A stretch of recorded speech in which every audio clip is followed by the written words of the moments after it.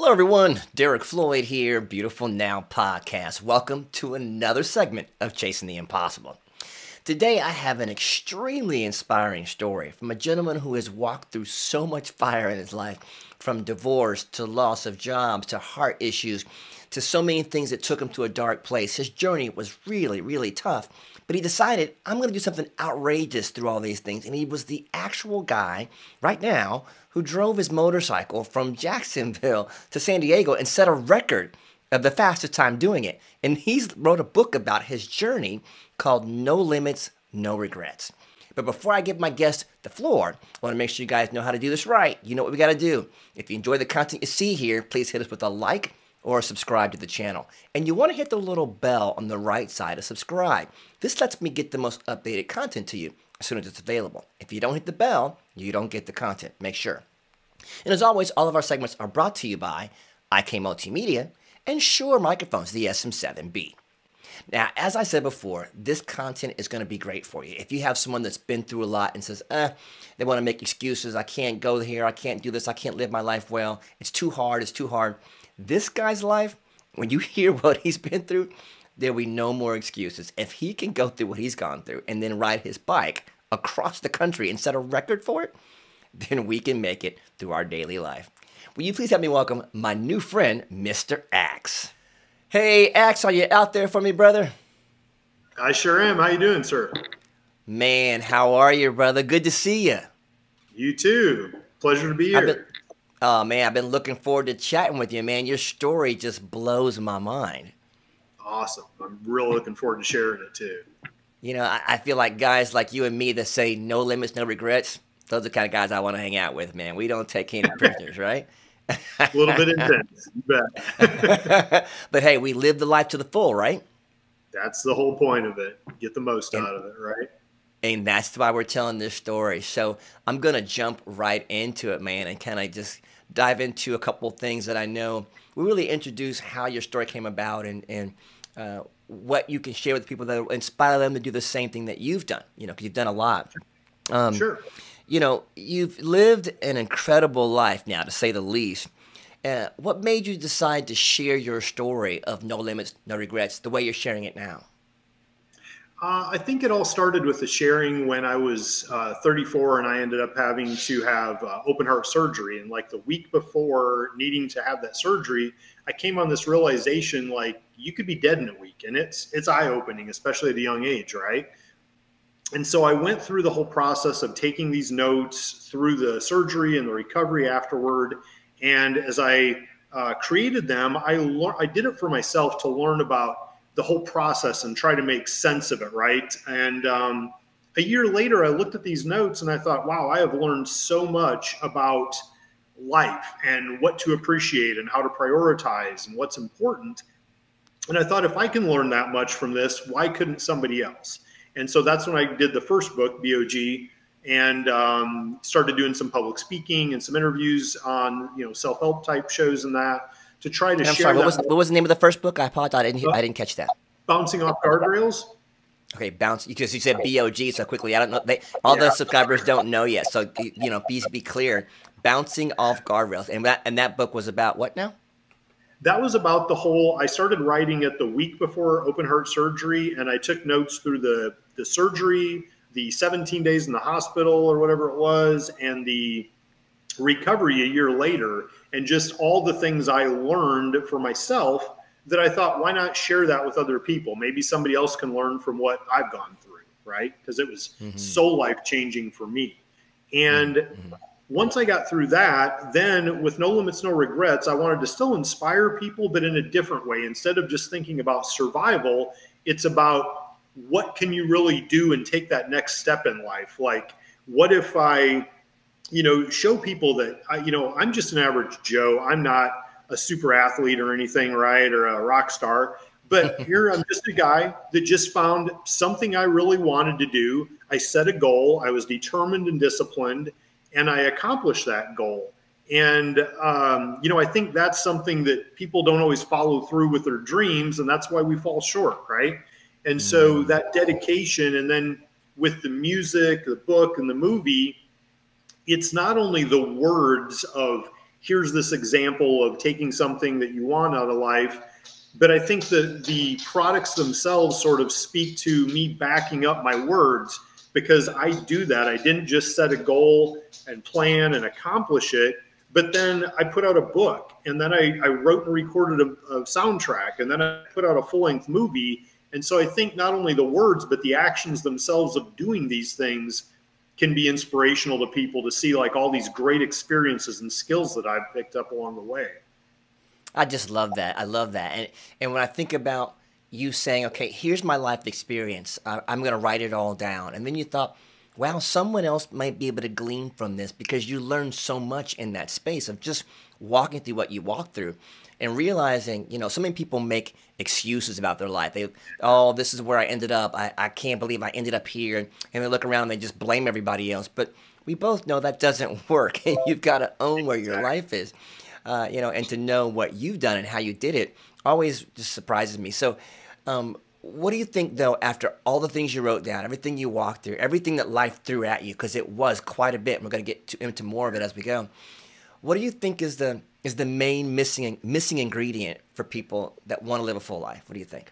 Yeah, you brought up a good one with the excuses, right? Like that's what people tend to do a lot. And one of the most common ones I hear is they blame the past, right? Well, I was treated this way by somebody when I was 16, or my dad did this, and so I'm going to do it too, or whatever. And I learned early on that you can learn something from anybody, whether it's a good example or a bad example. You meet everybody and you observe their behavior and you say either this is how I want to be viewed or it's not. And based on that, you then decide, do I want to mimic that behavior or do I want to take my own path and resist it?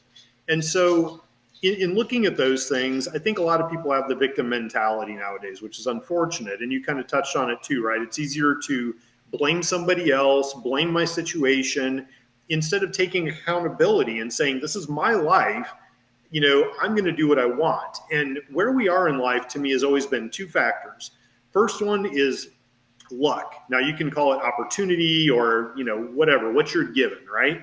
But the more important one to me is action. It's luck and action. So it's not just where you started in life, but what you do with that, right?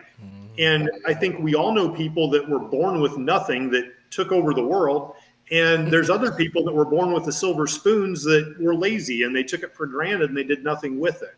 And so I think just looking at those things and, you know, the missing ingredient, like I have up here, you know, I wrote success is a function of desire, because to me, desire is the one thing it takes to succeed. And it's the one thing most often missing. And, you know, using my own example, that desire of wanting it bad enough to go, you know, become the best in the world at what I love to do. And you hear people say, I want to change. I want to quit drinking. I want to eat better. I want to get up and work out in the morning. But a lot of it is just lip service, right? They don't really want to get out of bed at 5 a.m. to go to the pool. They don't really want to put down the Twinkies, right? I mean, they say they want it. And if they truly believed it, they could, but you can't make somebody do something they don't want to do. And unfortunately, a lot of times it takes an extreme situation to make them really want it. You take myself, 34 years old, boom, I'm in the hospital because I didn't take care of myself. And believe me, after that, I really wanted to be healthy. I really wanted to take care of myself because that was my warning shot, and not everybody gets those. That brings up a good point, because you said you were in the hospital and bam, the moment happened, you said, I can't live like this anymore. And, you know, my question to you was kind of in the same vein of, you know, were you always a no-nonsense, fearless kind of guy, or did that happen that moment in the hospital? Was that the moment where you changed and said, no more, man, no more excuses, I'm going to live this life to the full? You know, I definitely did change in that situation, but I think, you know, if I think back to being younger, I was always kind of a cut to the point kind of person. I didn't waste a lot of time with lies and sugarcoating, but, you know, I had the intelligence to observe around me, which is great, but I was the proverbial 98-pound freshman starting high school, and being small and weak and everything, it doesn't build confidence, right? So I was very cautious. I didn't want to take a lot of risk. You know, and my parents tried to tell us to be careful, you know, always and stuff.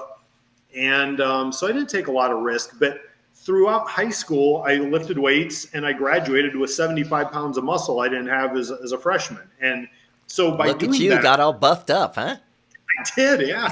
And it was great because by doing that, you created something, and what you recreated is yourself, right? I showed myself that I could become what I wanted, and with that comes such a huge confidence. And at 15, I got a moped for the paper route, and once I got that wind in my face and a little bit of freedom, next thing I'm flying over the hood of a car at full speed and rocketed me across the street. Wow. Yeah, and it was scary, but then afterwards I'm like, well, I didn't break anything. I guess I'm okay. And so then you get bold about it, right? Because it's like, well, now I can do this, now I can do that, and I was kind of afraid to work on my first Harley, but Dad said just buy the manual and go figure it out. And I started learning that with enough time and money, I can fix anything. There's nothing here that's going to be permanent damage. I can do it. So there's confidence in my abilities there. And then I just kept surviving things. I've been through, I bounced off airbags twice, totaling cars. I've been through numerous motorcycle wrecks. I've had, heart surgeries. I almost drowned and froze in some river in Illinois. And through brains, brawn, or luck, I've always survived. I've always come out of this stuff. Wow. And it's not always good, right? Because even take last fall, I center punched a deer on a motorcycle in the dark at high speed. I killed the deer. I went flying down the highway. I ruined all the gear and totaled the bike. And it's a fatal wreck 99 times out of 100 that I walked away from sore and bruised. And the wisdom in me says, you got to be more careful, dummy. That's not smart. But there's that other shoulder where the little demon says, see, you're immortal. You can't be touched. And so it's a great way to live. It does have its downsides in the long term, but to your point, going through the surgery, there was things I started doing I hadn't before. My buddy was going on a motorcycle ride up to North Carolina, and I said, yeah, I'm in. And he was surprised because I never always said no before, but you learn to go, for a vacation with my girlfriend, go for a vacation with my buddy. And I crashed up in the mountains 40 minutes after getting there, but I survived it. It was fun, still here to tell about it. So it's just this repeated getting away with stuff that sort of makes you even more fearless as you go. Well, I tell you, man, you continue to share more stuff of your story. I'm thinking, how are you still walking around this planet? Your story is on purpose, man, because anybody that says, oh, I can't do it, I've been through this, I've been through that, they can't hear your story and go, I got an excuse anymore, because you keep doing it. Blows my mind. So on top of that, though, you walked through some dark spaces early on where you had divorce, you lost a job.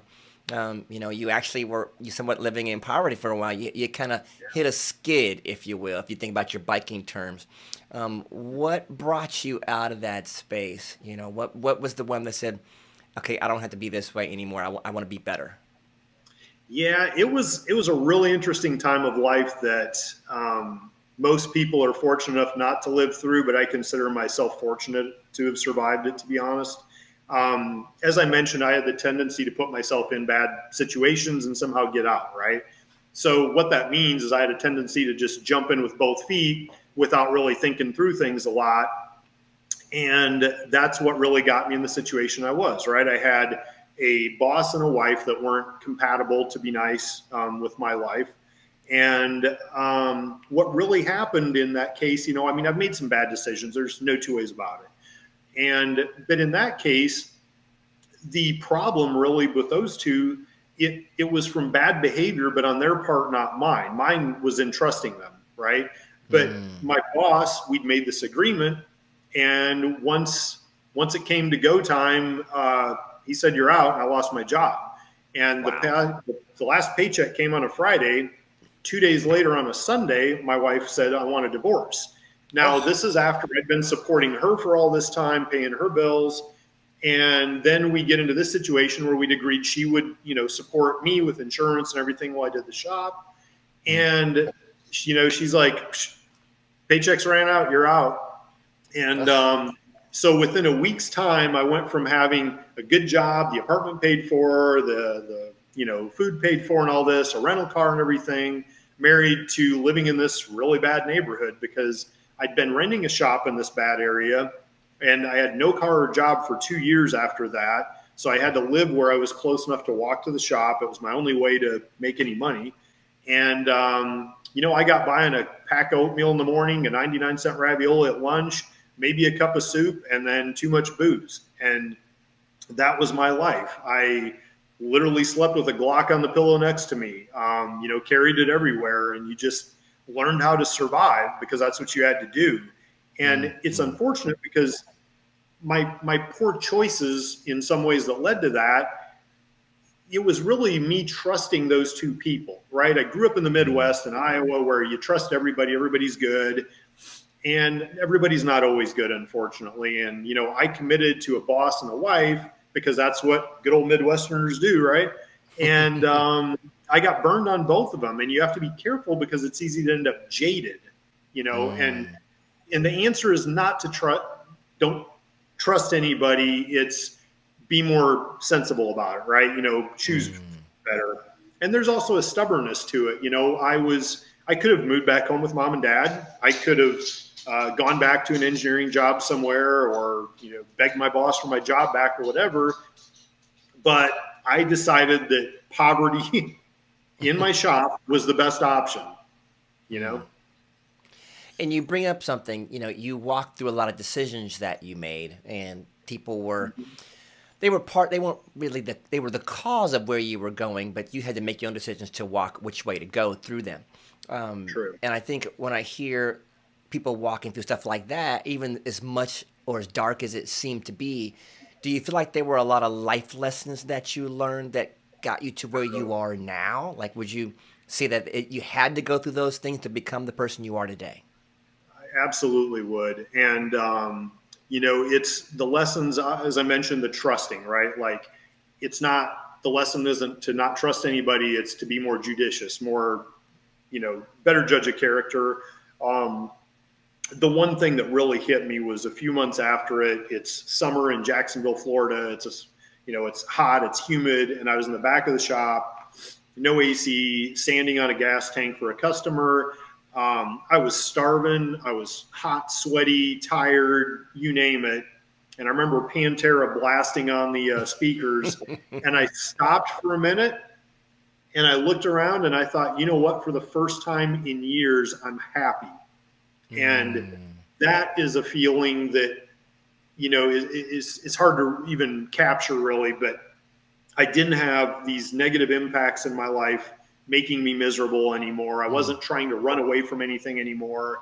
And I did what, you know, I just had to heal that way. You know, I had to go into this, you know, go to the edge of hell to appreciate, you know, other things. And I kind of joke like I shook the Etch-a-Sketch of my life, you know, if you remember them toys from a kid, right? Because I had this really mess drawn out after all my years, and I shook it and I started drawing a motorcycle because me being in that shop, finding what I loved, like these two-wheeled machines that I built these with my hands, and this rolling art with, you know, I did the paint, I did the metal, and to see somebody ride away making that noise and you know, smiling with something I built with these two hands, that's just huge. And it really made me reprioritize my life a little bit in terms of, I knew I was on the right path to finding happiness and success, not in financial or career, but in happiness in life, which is so much more important, right? Oh, I love that. And so going through that,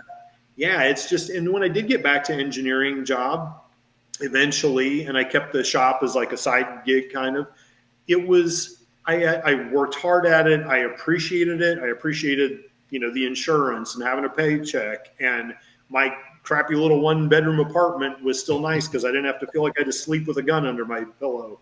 And the, you know, $1,000 car I had, it was, you know, it was junk, but it got me around and it wasn't walking anymore. And, you know, you really just learn to appreciate what you had so much more when you've gotten that close. And I think really too, that the concept that nobody is infallible, like, you know, someone that me, I had a great job and married in the suburbs with a nice car and bike, and a year later I'm living in a crack neighborhood with a gun under the pillow.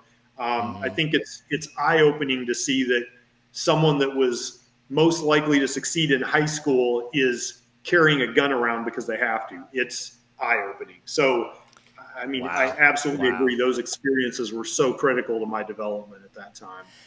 And you mentioned, I love the analogy of the etch and sketch. I've never heard that before, but I'm going to use it. I'm stealing it right now. You can. Life has been a mess, and you've sketched it out on this etch and sketch. So you shook it all and changed it all Yeah. and redrew your life on the etch and sketch. I love that. So Yeah. thinking about all the things you went through and the lessons that you learned, and knowing you could have been in a much deeper, darker place because you went from Oh, one side of the spectrum to the other. And I feel like you learned about the art of contentment. You learned about what happiness really means. It's it's not a destination. It's a state of mind, sure. and you choose to be Yeah. happy. And you can put yourself in spaces where you're not, and allow people and circumstances to dictate how you feel, or you can pull back and shake the edge and sketch and try it again. So I Yep. love that. I love the way you put that together. Great. In the middle of all that, you had a ton of health scares. Like you had Yeah. heart attacks and oh my God, tell me where your health path is and how are you feeling today? Yeah. So in junior high, I was diagnosed with a heart murmur. We had to go into like a physical, for that age or whatever it was. And they said, you have a heart murmur, which is just a leaky heart valve. And it shouldn't be a big deal. My grandfather actually lived until 90 plus years old and before he passed away, and it was never a problem for him. But I am a little bit more destructive. So at age 29, Imagine that a little bit. yeah, I know you haven't picked that up yet. But at age 29, I was on a 10-day bender, and it was a work trip. But I was out with sales folks. We're going out with customers every night. 10 days across, I think, 3 states, and I don't remember how many cities, and a lot of travel, a lot of partying. And I just woke up one day and felt like I couldn't breathe hardly and went in. And it turned out I had abused my system so bad that I ended up with pericarditis, which is a infection in the lining of the heart. And What? yeah, and so I had to stay overnight in the hospital, and the next day they wanted to keep me for observations, and I colorfully told them there was no way, and I started ripping electrodes off me. I'm like, I'm out of here. And I just never really felt like I came back well after that. And so then fast forward to age 34. At age 34, I'd spent the last 2 to 3 years averaging about 2 to 3 hours of sleep a night. And that's not an exaggeration. It was my pattern is I basically got up about 4. I'd go to the day job. I'd get done at 5, eat a Totino's 99-cent pizza, go to the shop, work on bikes till 9 or whatever, clean up, and then go to the bar with my buddies until, 1:32 in the morning, and then repeat. And that's just what I did. Rinse, repeat, huh? Yeah, pretty much. And there's days where on a Sunday I would sit on the couch sitting there and I would fall asleep for 5 hours and feel like I'd been in a coma because I was so sleep deprived. Wow. But I was super productive. I was happy because I was, doing a full-time day job. I was getting the bikes done. I was going out and having fun with my buddies. But, there's only so long you can burn the candle at both ends and put a flamethrower in the middle before it melts. And I completely understand.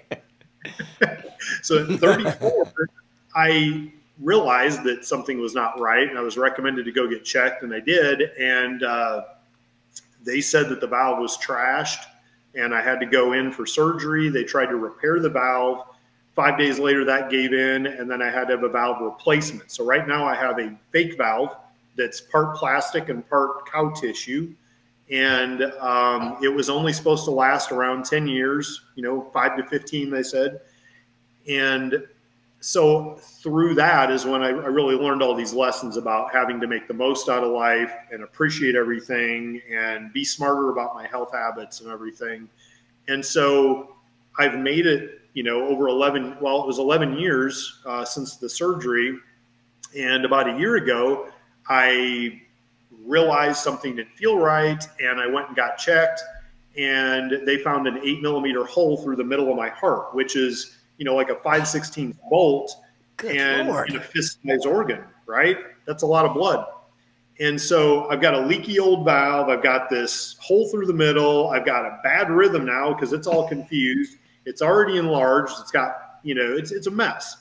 And So they look it over, and this year basically I ended up with 4 heart procedures total, a couple cardioversions, whole repair. They did an ablation then. I went in for another double ablation later, and now I'm back in good ejection fraction, which is good. I've also had a second hernia replacement, so now I've got screen doors on both sides of my abdomen. Oh my God. So then Wow. in December, what I did is I drove out to Florida for stem cell treatment. It's new technology, and it's something that I've been researching a little bit and stuff. And I went out there and I got stem cell treatments for my heart and for my joints, my 2 shoulders and knees.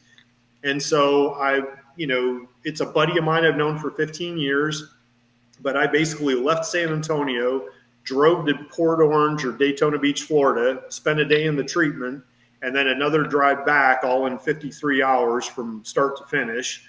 And so I still got some of the speed demon left in me for sure. But You need to stay off the bike, buddy. Yeah, all those issues with what you're doing. I'm challenging you. You need to be careful with that bike. Yeah, it's all in good fun, but it's so right now, I guess, the way I look at it is 2020 was rough, but it was a rebuilding year. And now I'm as healthy as I can be. I've done all the repairs. I'm in normal heart rhythm and everything. And so, I'm doing a full keto diet. I had like 1 drink all last year. I'm sleeping well, just trying to have a good attitude and everything. And so there's no excuse for me not to be in as good a shape and health as I can. So I'm kickboxing, I was up swimming early this morning, like I said. Love that. Just doing whatever because health is everything. If you don't have that, you've got nothing. Well, you mentioned and we talked about so much that's happened. Your health, going through the divorce, lost a job, living in a space where you didn't choose, and even you lost a loved one. You had someone that you fell in love with and lost her to cancer, which is just another slot that comes down your life that goes, oh my God, how much more can this man take? When I heard your story, I thought, was there ever a moment when you thought, I've had enough, I can't do this anymore? And what pulled you out of that moment? Yeah, it's I don't think anybody could watch the life ripped out of the person they love and not come away in a dark place. It's worse than I can describe with words. I never imagined how much, like I'd been with her for 6.5 years and just such an amazing person. And to sit there and watch that happen to her, to somebody good, right? And to go through that, I always just thought people are expendable. We fall off the face of the earth, people die, and the world still turns. It's just the way life goes.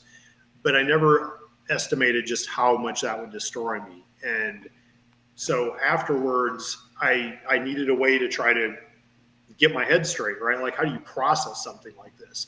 It's so much easier to think about your own death, but somebody else's, that's tough. Yeah, and sure. So every day was an experiment. I, would listen to different kinds of music. I would watch different movies, hobbies.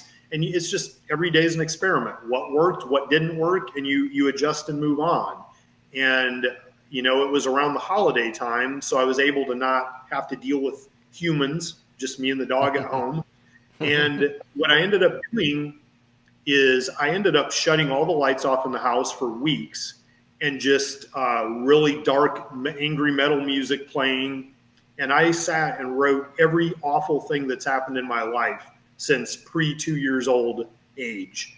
And there's a lot of it. And it's just Oh my God! almost like needing to knock myself and find the bottom, And so I found the bottom, and the end of that was leaving her funeral, come ripping down a mountain in the snow, not really caring what happens. And it's a dark place to be in, believe me. Then I started looking at all the positives of my life in the same exercise, but reversed, and trying to build on, now I've leveled myself. This is the bottom of where you're at. Now, how do you start building back up? Same way I had to do with the bike shop, build back up from really nothing. And I didn't go near alcohol, bikes, fast cars for hell, I don't know, months, 6, 8 months, whatever, because I knew that I'm a destructive person anyway to some extent. And it's one thing to do it with a smile, having fun at it. It's a different thing to be in that dark mental state doing it where it's just apathy. And so I really had to watch myself and slowly ease back into it. And ultimately, where you come out of it is, it's been 7 years and it's still tough and it still tortures you. But what you realize is you need to all you can really do is honor that person's memory by being the best person you can and enjoying life the best you can. And so I don't talk about the darkness that much because that's for me to deal with, not you or someone else. But for a situation like this, where me sharing that maybe can help some of your viewers or listeners see that someone else has gone through this, benefit from it, get some ideas about what works and what doesn't, then if I can use that darkness to help somebody else, it almost justifies it or gives it a purpose. And I think that's where I finally had to come to peace with is, even like the movie, I mean, it shows, a time of our lives together, and I'm able to honor her memory in that period by doing that. I love that you took the time, someone would say therapeutic, to write out all the anger and the frustration and the darkness, to kind of expunge it, if you will. You took a moment and you said, okay, everything out of me that's dark, I'm just going to pour it all out on this paper. And then once it was all out and you expunged it all, you took the reverse method and said, now let's talk about what's positive. Let's re-engage with life now that I've expunged all that. And I'm sure it gave you a new resurgence, a new appetite for life after all that. And I'm sure it was difficult to walk the steps, but you did it. And again, this is one of those things that people out there maybe need to hear. Sometimes you're in a dark place, people, guys. Sometimes it just feels like you're sinking, you're drowning. But if you can expunge all that out, if you can write it out, do what you do, however you want to do that to get those dark places out of you, and then reverse that, and be thankful, be grateful, walk in gratitude, it changes your whole perspective, that's for sure.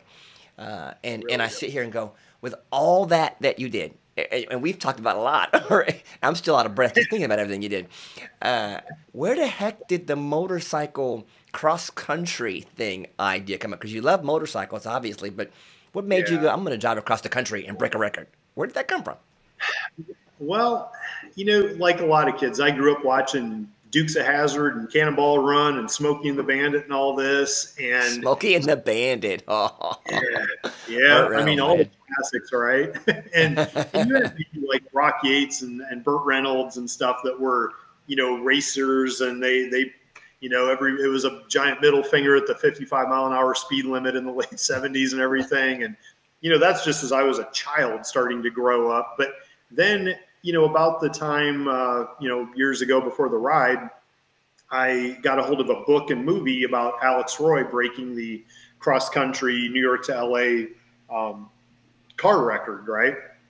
And watching that and reading about it, I found myself not even able to finish the story hardly, because I was starting to get so excited about the idea of somebody doing this in real life. And better yet, I'm big on, if you're going to enjoy life, be a participant, not a spectator, right? Like, I don't sit around and watch people live life. I want to do my own stuff. And seeing all that and reading about it, and I'm like, well, I can't compete with him in a car. I don't have a spotter plane and a team of 3 people to take with me and all this. But I'm a 2-wheel guy, and who else is dumb enough to try this on a motorcycle, right? Like, that's insane. So that's what I'm going to do. And so I started planning, and it took me probably 9 months or so, I guess, to get through it, the planning part of it. And then when I went out to San Diego, I shipped the bike there and all my parts to assemble. And I found out that the co-owner of that dealership, Gary, he was the guy that had the record before me that I couldn't find in a web search. No way. So he was telling me it was great because, here I was able to shake the hand of the guy whose record I'm about to beat, right? I didn't know it at the time, but it's because, like, how many people are crazy enough to try something like that? So it was really kind of an honor to talk to him about his experience before I went and did it.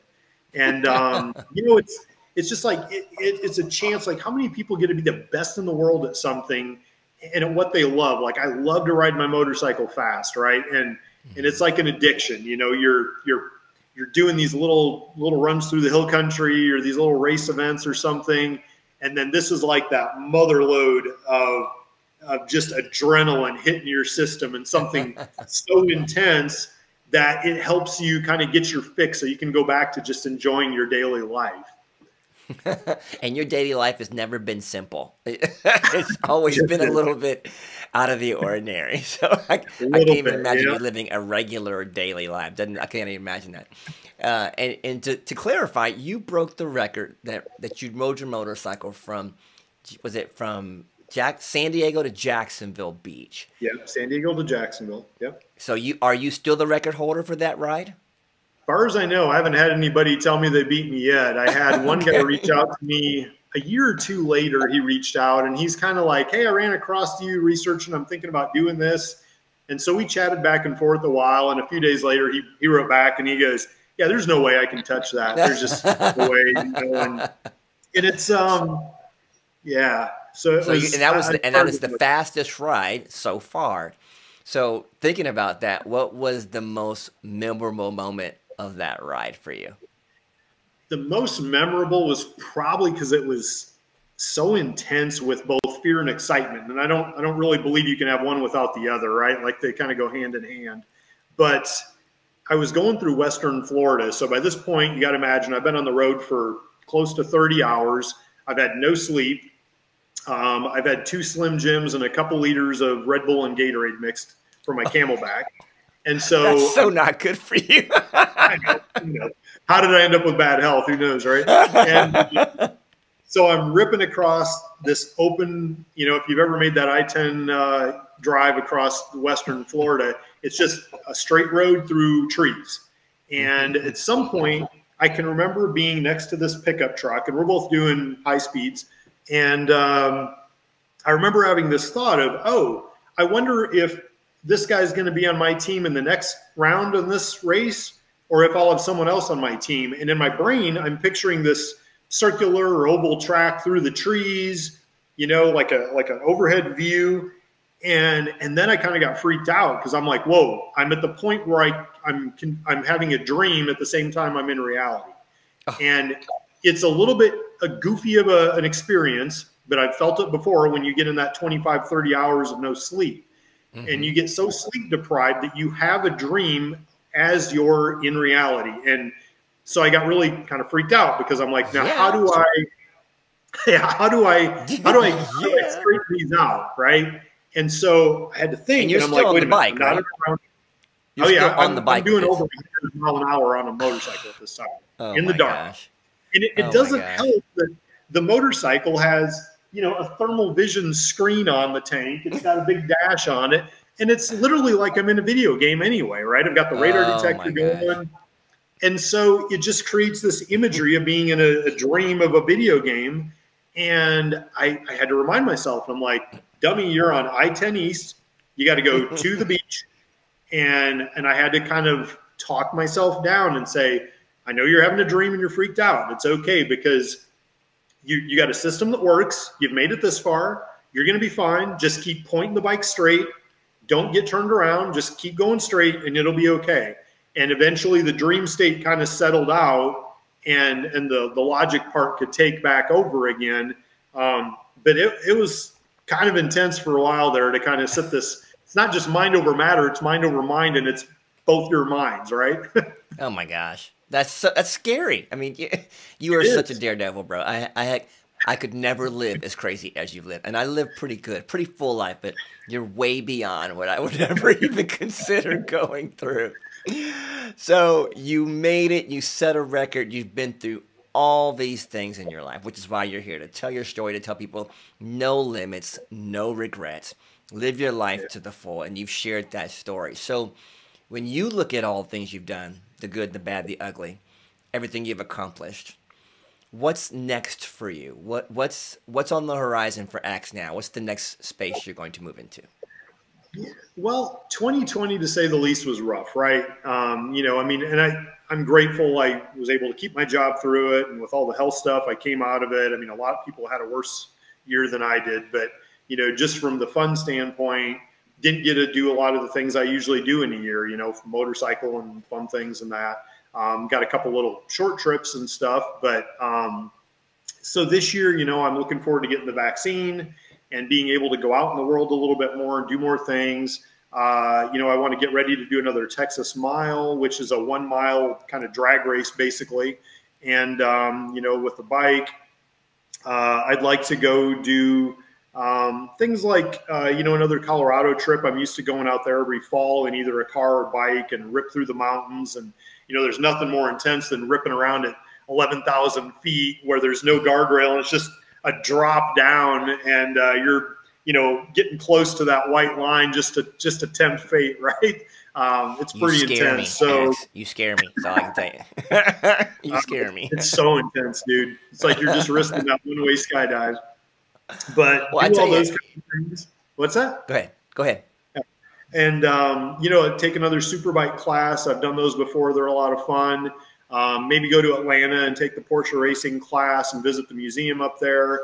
And, I'm working on a third book that kind of covers more the topic of loss and better perspective on life, and maybe write something that's not so much of the fun, exciting, but more of the actual helpful type literature people could benefit from.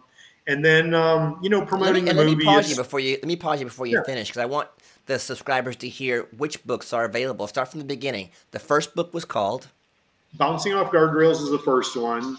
And that was the one about going through heart surgery and recovery and everything. And then No Limits, No Regrets. Second book is No Limits, No Regrets. And then, of course, the soundtrack for the album that I did, and then the movie now. And where are all these things available? Where can they find you? So Amazon. Everything is available on Amazon. You can get, the music's available on Amazon. The movie's available on Amazon. I have CDs and discs, Blu-rays and that for people that prefer those, that they can go to ychrome.com and find them there as well. But, Amazon has just become the giant. If you want to sell stuff, you've got to go through them. Yeah, it's so true. So true. So true. Yeah. So that's all those. And then, go ahead. I was just going to say, and then, and promoting the movie is just, because it's your art, right? Like, it's something that's very personal to me, because in the 7-8 month period, that year the movie covers, I had the most triumphant and most tragic moments of my life in that period. So this is something very personal and very much a share to me in that respect. And so, being your art, it's no good if nobody knows about it. So you want to share that. It's so true. Others, it's so true. Experience what I have, right? Wow. Wow. Well, I am just so pleased that you took the time to talk to us today. And I hope that everyone that's listening out there that took the time to watch the episode found themselves in the story when they were either too dark to talk, or felt like they had a loss, or walked through health issues, and all those things that we encounter in life, feeling like I can't make it through.